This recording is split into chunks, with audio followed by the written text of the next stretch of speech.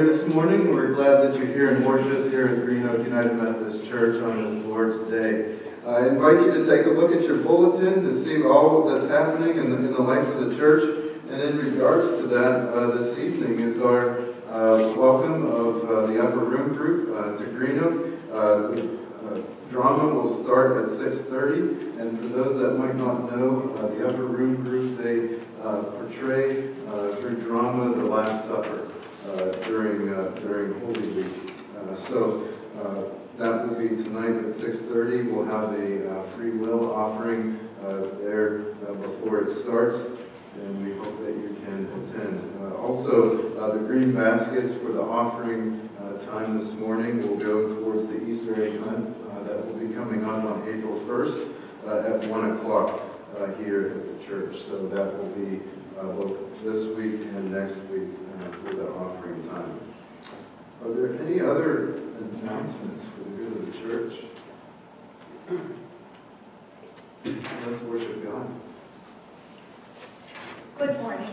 Good morning. The call to worship is in your bulletin, and it's Psalm 70, chapter 71, verses 1 to 3.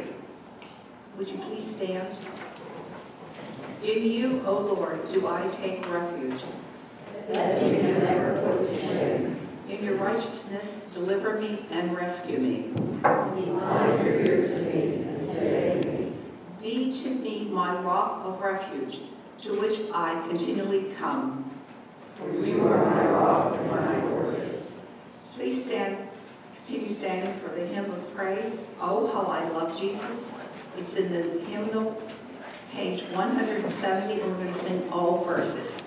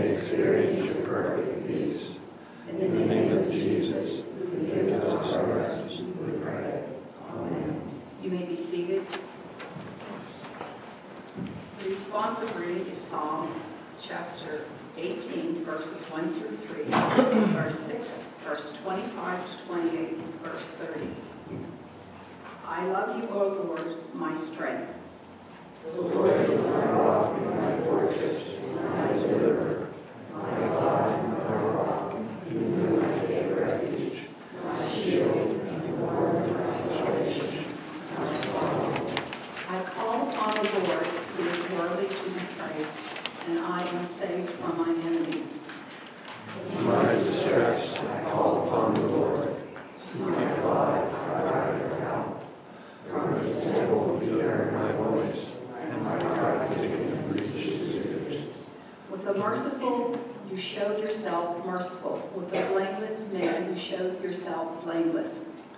With the purified you show yourself pure, and with the crooked you make yourself seem tortuous. For you saved humble people, but the haunting eyes you bring down. For it is you who light my lamp. The Lord my God lightens my darkness. This God, his way is perfect. The word of the Lord proves true. He is a shield for all those who take refuge in him. The next is the choir anthem, and its wonderful song is Wonderfulest Love Melody.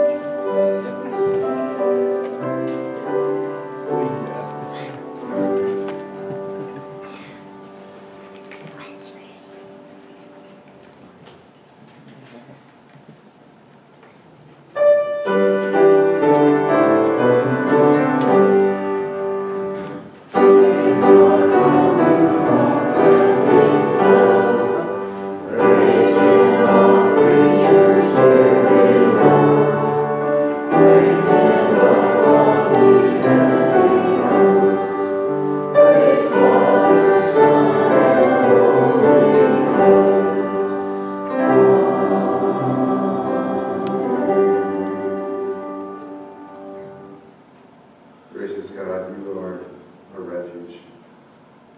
You are our mighty fortress and our shield. And in you, you give us grace and strength for our journey of faith. Lord, as we worship you this morning, we ask that you move us from a community of Spirit-led worshipers to Spirit-filled workers. And as we return to you all that is yours, we ask that you open the doors of our hearts, that we may bear the image of your love, that your fruit would be sown in the harvest, Lord, of souls that have been saved, Lord. We ask that as we gather together, we all may experience your rest and peace. In the name of Jesus we pray. Amen.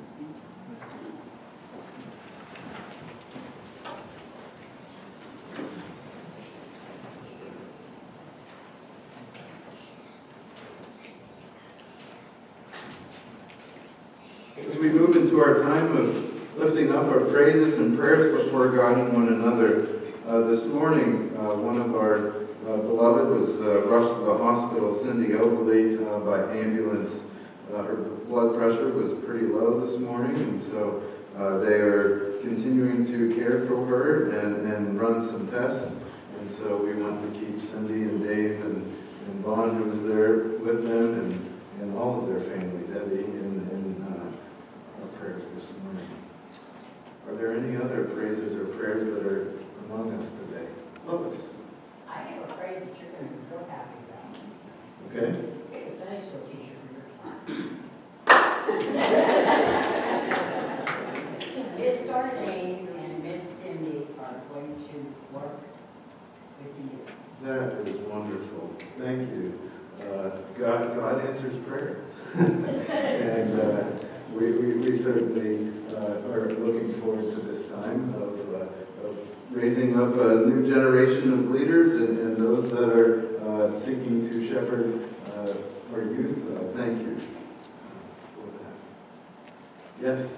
With the collections, we also ask for prayers for Vacation Bible School. We're blessed with those who have volunteered to teach, but we do need the children. And so please extend an invitation or pray for those that you may see in the neighborhood that need to hear the various stories of faith that build a foundation on Jesus. Amen. We pray for workers for VBS and also for the children that will come and hear the good news of Jesus and have fun and worship and fellowship and crafts and snacks and games and all that fun stuff. But we pray for a ripe harvest of souls that seeds would be planted and Jesus would grow in the lives of our young folk here in our church and in our community. Caleb.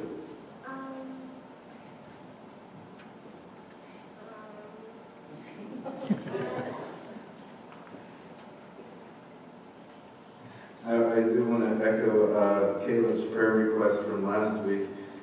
As time is quickly approaching to the due date of Joshua, every phone call I get is answered a little more readily and quickly if it's seeing if it's time. So please keep Sarah in your prayers. She has some medical concerns that could be pretty serious if not taken care of right away. So we pray that either Joshua behaves himself and stays until the 12th, or if he should choose to come early, that we're able to see that Sarah gets the care that she needs. Happy to be back. Glad to have you back, George. Glad to have you back. I saw the doctor on Thursday, and his blood actually went up 1 whole point. So we're praying for every point that we can get. Absolutely, absolutely. So we certainly pray for a positive return.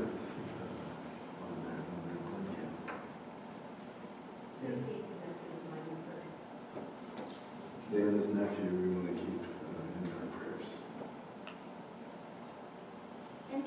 prayers for Donna's mother, and she can see your hand, Donna. But she has a joy, I think.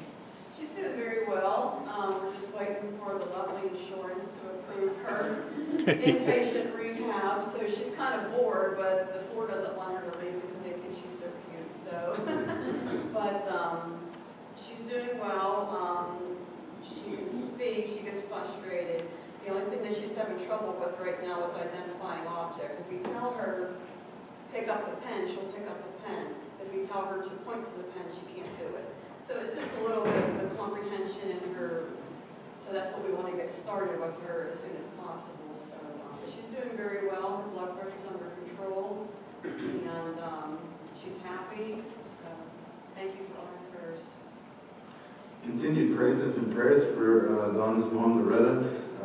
In case you're unaware, she suffered a stroke not much more than a week ago, and saw her in the hospital. And honestly, if I had not seen her or had known that she had the stroke, I would not have known. She was sitting up and smiling and chatting and socializing with Donna and her sisters and granddaughter, and just having a good time. So we certainly praise God for all that He's doing in her healing and recovery.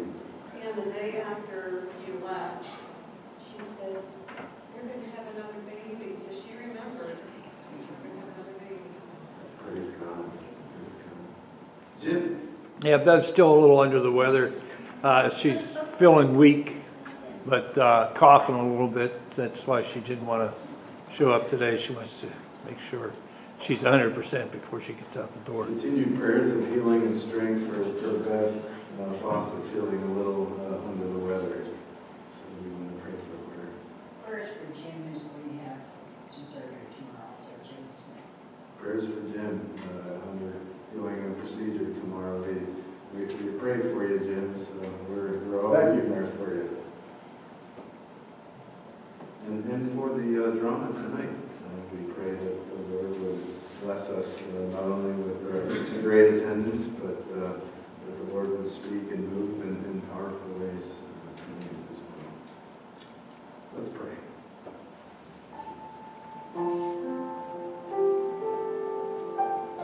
Almighty God, we come before you in this time as we lift our praises and our prayers before you. And Lord, we come humbly because it's only by your grace, Lord, that we are here. And we do give you thanks for each and every person that is here this morning, whether in person or in spirit. We give you thanks for the young. We give you thanks for the seasoned. We give you thanks for those that have walked with us for generations and generations, and for those, Lord, that we have not yet seen but are waiting to welcome with open and loving arms. Lord, you know each of us by name. You made us in your image and in your likeness. You love us when you created us, and you love us still. And we also give you thanks, Lord, for the ways that you show yourself to us, revealing yourself in the ways that you want to work in us and among us and through us. But Lord, we also ask that today would be a day not only to worship, but to remember that we need you. Not just in the good times, but in the times of struggle, and that in those moments, Lord, that we need to return to you. And Lord, there are some here today returning to you with deep struggles in their hearts. And Lord, there's nothing that's too big or too small to be known by you, to be seen and heard by you. Lord, we lift up those who are facing illness and medical concern. We lift up to you those whose path in life may have once seemed clear, but now is kind of in a murky haze. There are those this morning, Lord, who are in need of brokenness of relationships to be mended and healed. There are those, Lord, who are wanting to connect with you, that are reaching out with voices that are unable to speak. Lord, we pray that you would make a way for all of these things, for understanding, for listening, for wisdom and healing, for breakthroughs, for miracles, for forgiveness, for your blessings and favor and your peace. Lord, we pray not only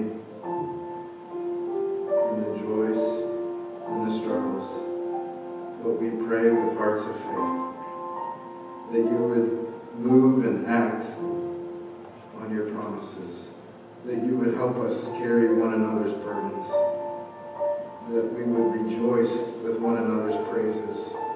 Bring us, Lord, to a place of surrender, that we would be your church lived out, that we would know that you are still working among your people. So we ask, Lord, shine your light, that we may experience Jesus, his healing, his deliverance, all made possible through the shedding of his blood, his sacrifice on the cross, and that in his resurrection our hope is secure. All of this, Lord, we pray through the name of Jesus, who taught us to pray. Our Father, who art in heaven, hallowed be thy name. Thy kingdom come, thy will be done, on earth as it is in heaven. Give us this day our daily bread, and forgive us our trespasses, as we forgive those who trespass against us. And lead us not into temptation, but deliver us from evil. For thine is the kingdom, the power, and the glory forever. Amen. Our hymn of prayer this morning is Surely in the Presence, number 328. We'll sing it through twice. Pastor Andrew, I just got a text. It's not a stroke. So prayer is answered that way. Amen. Good text. Praise God for that. Not a stroke. It's indeed. Surely the presence.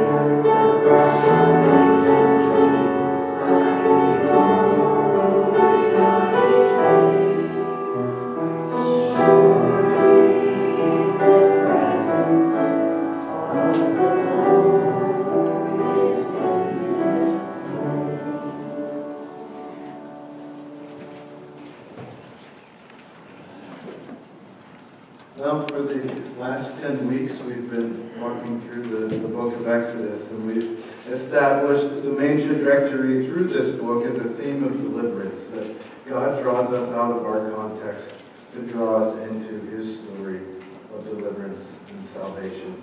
And we've been walking right alongside Israel as God has been delivering them, and I pray that in doing so, you've been discovering ways in which that God, in living into the ways that God wants to deliver you.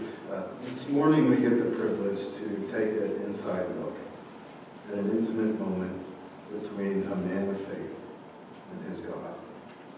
And so let's turn to Exodus 33.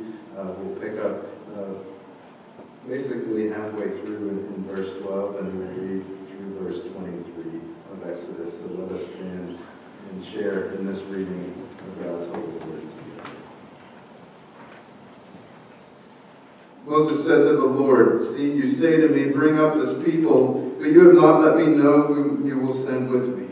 Yet you have said, I know you by name, and you have also found favor in my sight. Now therefore, if I have found favor in your sight, please show me your ways, that I may know you in order to find favor in your sight. Consider too that this nation is your people. And he said, my presence will go with you, and I will give you rest. And he said to him, if your presence will not go with me, do not bring us up from here. For how shall it be known that I have found favor in your sight, and I and your people? Is it not in your going with us that we are distinct, I and your people, from every other people on the face of the earth? And the Lord said to Moses, this very thing you have spoken I will do. For you have found favor in my sight, and I know you by name. Moses said, please show me your glory. And he said, I will make all my goodness pass before you, and will proclaim before you my name, the Lord. And I will be gracious to whom I will be gracious, and I will show mercy on whom I will show mercy. But he said, you cannot see my face, for man shall not see me and live. And the Lord said, behold, there is a place by me where you shall stand on the rock. And while my glory passes by, I will put you in the cleft of the rock, and I will cover you with my hand until I have passed by. Then I will take my hand, and you shall see, take away my hand, and you shall see my back. But my face shall not be seen. This is the word of God, the people of God. Lord, we thank you for this reading of your word, and we pray, Lord, that through your word today that we would connect with you. We pray that you would meet with us, speak with us, and reveal yourself in a way that doesn't just inform us of who you are, but that you would show yourself in a way that transforms us, your people, into your image, into your glory, as we connect with you and with others in the world. That through your grace, you would dwell in us in you. We pray this in Jesus' name. Amen.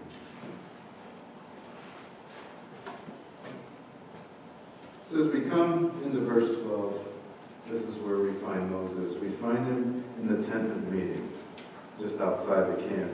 And this tent has been established as the place where the people would come to seek and connect with God. In this tent, Moses is talking with the living God, the very creator of the universe.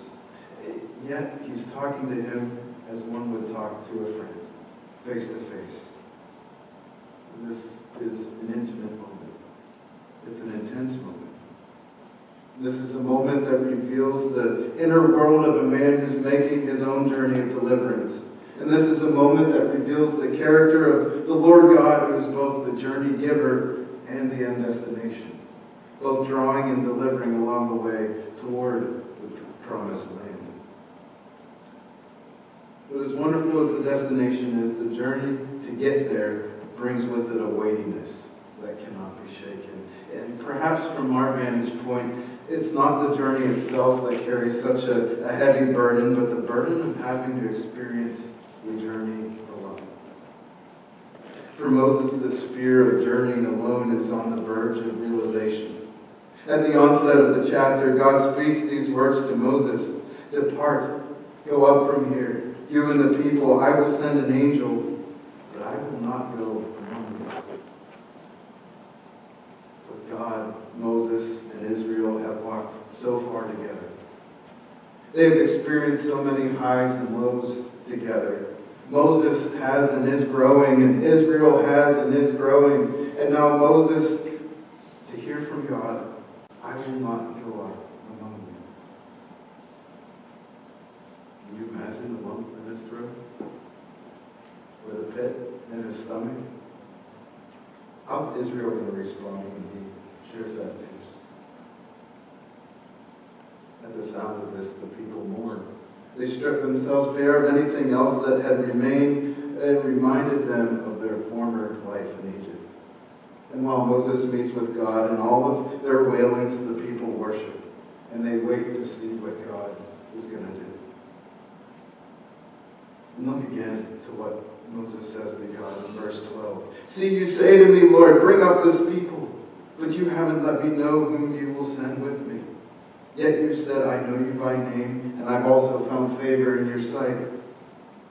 And Moses asks in verse 13, he says, Lord, show me your ways, that I may know you. In other words, Moses says, God, I want to connect with you in relationship so I know your way. I want to know you in such a way that I don't have to second guess which way the path is going. I want to know you in such a way that I can discern what is from you and what is not. To know your voice when you speak and when you're silent. To know you in such a way that all of my mind and heart and soul and strength is wrapped up in you. Show me your ways, Lord. I want to know you. And here Moses is pledging his radical allegiance and dependence upon God and God alone. Because he knows he can't make the journey alone. He knows that. And in his prayer, Moses is crying out, Father, Abba, Daddy, don't leave me. I need you. And if you yourself aren't going with us, you need to send your presence here through someone or something else that I may know the way, that we may know the way. Because if you're not going with us, this journey just isn't the same. And not only is this journey just not the same, the journey, if God is not there, if God is not present right in the midst of it, guiding and leading and speaking and dwelling with his people, the journey is no longer worth it. And yet, that kind of response doesn't satisfy Moses. It's not acceptable. It's not in Moses' vocabulary or spirit to settle in that way. Because Moses wants nothing less than a close, intimate relationship with God. And in fact, he wants more and more and more of God. Some of us might struggle with this aspect of knowing when it comes to our relationship with God. Some may only understand the meaning of relationship purely in human form, from a human lens. And we bring into our relationship with God our own understandings based on our earthly experiences of relationships with others. And maybe for some of us, that makes us uncomfortable. If we're really honest, if we add the word intimate on top of that, that might scare us a little bit. Intimacy scares us because maybe at some point in our past, we were once intimate in relationship and got hurt in some pretty harmful or horrendous ways. Maybe the word intimate scares us because, and I'm going to gently pick on the men here, men. We think being intimate makes us less of a manly man. But guys, if you want to see the true definition of a manly man, here it is in Moses. Maybe the word intimate scares us because we only think it's referring to some stereotypical, overly cheesy, Hallmark romanticism. Maybe the word intimate scares us because in our earthly experience, we've never seen true, intimate faith modeled in a healthy way. Beloved, we need to correct our lenses on what true intimacy is. We need to correct our understanding of what consists as an intimate relationship with God. This isn't the kind of connection with God where you're trying to guess whether or not you're listening to a love song or someone in a deep relationship with the living God. True intimacy goes so much further than that, into the depths of the soul, well below the surface. It has immense delight. It has significant struggle and wrestle. True intimacy has weight. It has substance. And true intimacy finds connection anchored in God alone. It's within this deep connection that our voices cry out, Lord, I want to know you and I want to know you more. No matter where I am, no matter what the cost, where you are is where I want to be.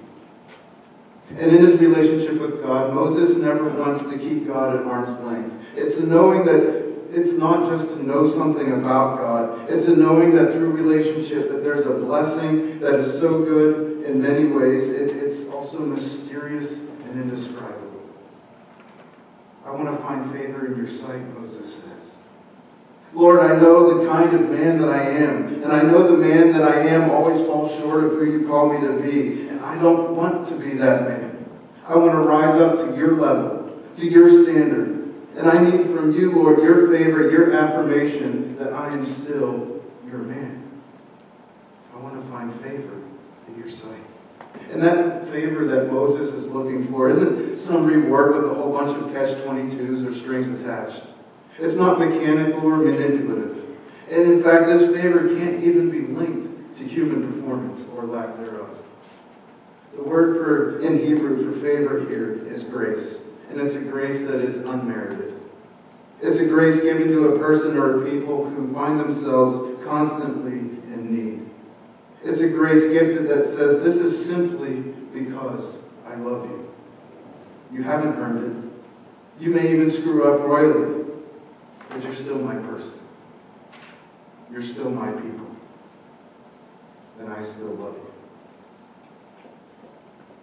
Through intimate personal encounters, Moses asks for the grace that God will continually speak to his heart. Moses seeks to know and experience God's presence and favor through grace, through mercy, through compassion, through continuing to meet with him, and through God's responding to him, answering favorably to his prayers. And in this prayer, Moses includes Israel.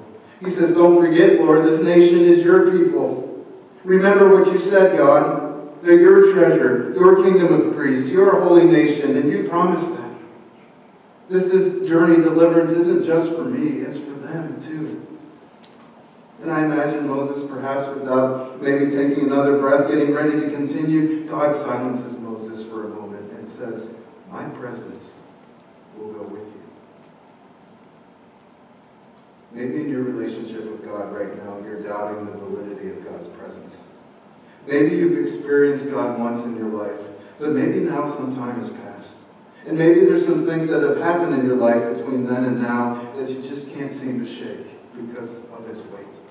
And maybe that's causing you not only to doubt God's presence, but that you'll ever be able to experience God's peace. Beloved, when you seek after God in the way that Moses is seeking after God, with total abandonment of self and abide in his presence, you will experience a true and certain anchor of God's perfect peace and rest in your life. Now, as I've said before, this rest doesn't mean that your life will be trouble-free. In fact, it might even mean you have more trouble. But when you encounter these dangers, when you encounter these distresses along the way, you will be able to declare, not with a willy-nilly, well, I hope so. You can declare with certainty, time and time again, standing in assurance, I know that I know that I know that I know. I know God so deeply, so intimately, so personally, that God will come for me. God will rescue me. God will save me. God will provide everything that I need. And He'll protect me along the way. I don't just need to seek God merely for His benefits or favorable circumstances in my life, but I seek God so that I may continue to know Him and experience Him more. That in the words of Horatio Spafford, whatever my lot, Thou hast taught me to say, I know that it is well with my soul. That, beloved, is the rest and peace of one who has come to seek God's presence, who knows God intimately and trustingly and securely rests, anchored in the shalom of God's promised land. Now you might say, well, that's crazy talk. You can't be serious. I'd have to be a totally different person. I can't do that. And you're absolutely right. And I am totally serious. Moses says, Lord, there's something that happens when you're with us. If you're not going with us, how will we know that you're for us and not against us? And the people know that I've been with you and they've heard from you, and that it's your word that I bring that offers the people life. If everything we are, everything we have, our identity, our being is rooted in you, Lord, if you're not going with us, then what is the difference between us and everyone else? If our worship is anything but centered on Christ, it's a cult. If our church is a structure without Christ, it is merely a building. If the church is a people without Christ, it is not unlike any social club or organization. So do we value our relationship with Christ with enough intimacy, enough dependency, enough urgency to dare to be different? Moses dared to be different in his dependency upon God. That in him, Moses might live differently in the world. And in his prayer, God reassures Moses again. The very thing you've spoken of, Moses, I will do. You have found favor in my sight, and I know you by name. But Moses still isn't satisfied. He doesn't care about the things that God will do for him. And that's great that God has granted his request. But Moses doesn't see God as some sort of vending machine God that you put in the quarter, press the button, and out comes your choice. He doesn't see God as some sort of divine genie that you rub the magic lamp and I'll grant you your wishes. What God does and the blessings that God rewards means nothing to Moses if Moses doesn't have God himself with him and around him and going ahead of him and coming behind him. In this prayer, in this conversation with God, Moses, he's increasing his intensity and he's increasing his persistence. He's increasing his demand for God to be experienced and made known. And he prays, Lord, I want to know you so intimately well that I want to know your ins and your outs, your comings and your goings, your thoughts and your will and your plans. Lord, show me your glory. That's what Moses prays in verse 18. Lord, let me be at the very center of who you are, the very center of your essential character. I want to know your truest, purest, most holiest of ways. I want to know your majesty and your splendor. Show me your glory, Lord. And I think it's here at this point that I can hear the voice of Jack Nicholson and Tom Cruise in the back of my head from A Few Good Men. You want answers? Yeah, I think I'm entitled to them. You want answers? I want the truth. And you can't handle the truth. When it comes to God's glory, not only can we not handle the truth, we're not able to stand in the presence of God's full glory. God never responds directly to Moses' requests. And it's not like the matter's up for debate or that we can negotiate with God or receive an answer that we believe we're entitled to. There's some aspects of God's revelation, God's glory, that are only reserved for God to see and know and choose to unveil. And yet God gives as much of himself to Moses that Moses can handle. God can't show Moses his glory because it's too dangerous. But as he walks before Moses, he gives Moses the grace to experience as much of God's goodness as Moses can bear. And it's this very act of God's goodness that grounds Moses with the certainty in who God is and that he will fulfill all he says he will do. Is God's goodness enough? Is God's goodness enough to have the power to draw us in or send us forth transformed? And it's not because God sent Moses his goodness instead of his glory that the goodness of God is somehow lacking, that it's somehow a lesser part of God. In all of God's attributes, in all of his ways, in all of his revelations to us, God is good. God is good in all of his knowledge and power and presence. God is good in his jealousy, in his love, in his wrath, in his truth, and in his grace. And the list goes on and on and on. Because if God wasn't fully good, if God wasn't fully God in any of these things as somehow in lack, God would not be God. It's not God who lacks. It's not God who somehow needs to be explained or have a reason for the whys in what he does. It's us as God's creation who need to be formed into God's goodness. If God were to reveal himself in full revelation, we would surely die. And that's what he tells Moses in verse 20. Moses, you can't see my face and live. That is why for now, Moses, you need my presence and protection and promise in your life. But even so, Moses, there are things about me that you can't simply understand. There are things about me that must simply remain a mystery. And it's in this veil of mystery that God reveals his goodness. And he says, behold, Moses, there's a place by me where you shall stand on the rock. And while my glory passes by, I will put you on the cleft of the rock, and I will cover you with my hand until I pass by. Then I will take away my hand, and you shall see my back, but my face shall not be seen. In other words, God says, Moses, I'm going to reveal myself to you in a totally brand new way. I'm going to reveal as much of myself as I can to you, but there's a part of me that's also going to remain a mystery. And when I pass by you, Moses, I'm going to cover you with my hand. And it's because I love you, Moses, that I do this. I do this to protect you from the weight and the magnitude of my glory. But after I pass by Moses, I'll remove my hand. And not only will you be able to see me in part, but you will also be able to see the places where I have been. Isn't that beautiful? That Moses, as he looks at God's back, just doesn't see this form of God and his divine goodness. But he sees all the places where God has walked in between.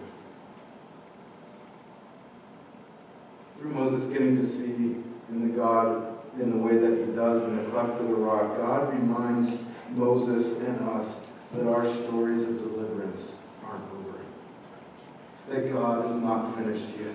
And when we ourselves are seeking after God in the intimate, personal way that Moses did, the miraculous happens. We not only get to be in the company of God's presence, but we get to see all the places where God's glory and goodness has been.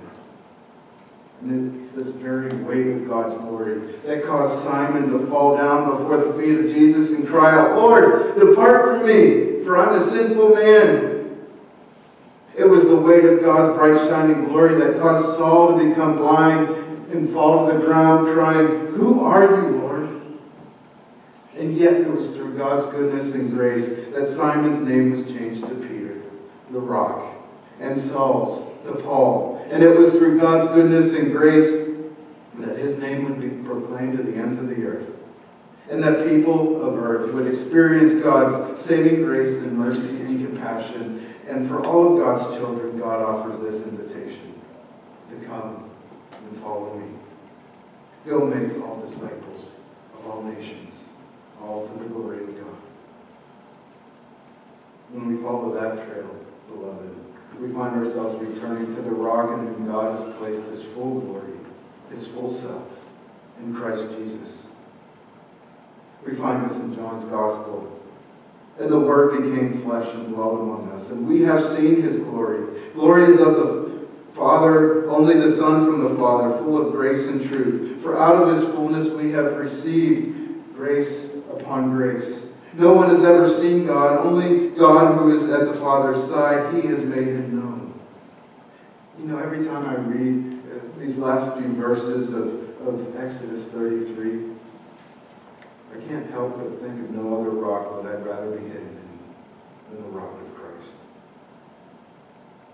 I can't help but think of the lyrics to the hymn, Rock of Ages, cleft for me. Let me hide myself in thee. Let the water and the blood from thy wounded side which flowed be a sin of double cure, save from wrath and make me pure. Lord, we make that our prayer today. Our prayer, Lord, is that we would be hidden in you. That we would desire to seek after you, to know you more and more. Lord, along our journey of deliverance in your story of salvation, you accompany us along the way. And as we walk along this road, Lord, we catch all these little glimpses of your goodness and your grace. Lord, you're always a God who is on the move, always moving from grace to grace, from death to life, from despair to deliverance. And Lord, we give you thanks for your very presence. We give you thanks for your guidance and for your protection. We give you thanks for the way that you speak to us, as we would speak to a friend. And yet, Lord, none of this matters if we don't have you, if we can't have you. Lord, lead us into your place, where your presence and your peace and rest with us. Lead us to the true rock of ages, who has laid down the foundation of our faith. Christ Jesus. Lord, we want to know him, to experience him deeply, personally, intimately. And Lord, we as your church, as we proclaim your name, we ask that you would strengthen us for the work that you've called us to fulfill in the world, that we would indeed experience your glory, of your presence, and your promise, and your peace that awaits us in your promised land. It's in Jesus' name we pray. Amen. As we wait for the promised land and make the journey of faith in our lives, let us sing this hymn together. Be with me, O blessed thought, verses 1 and 3.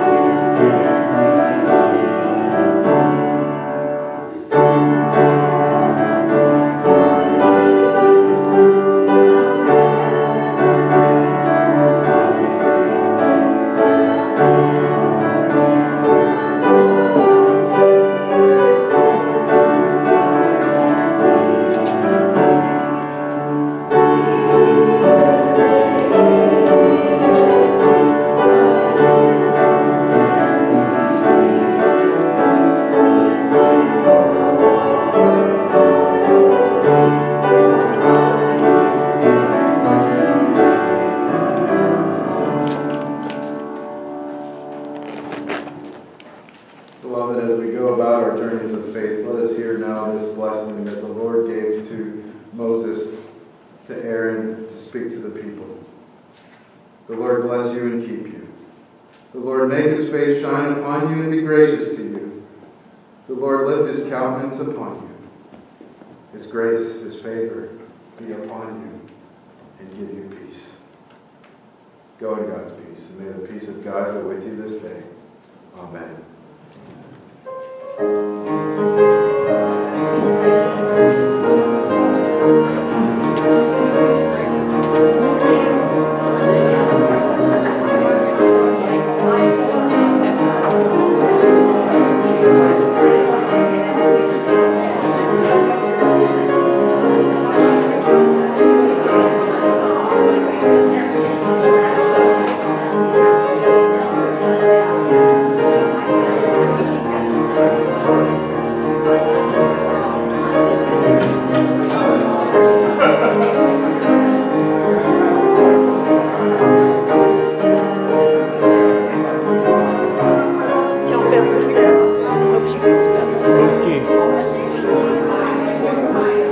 Tell Bev we're sending our prayers.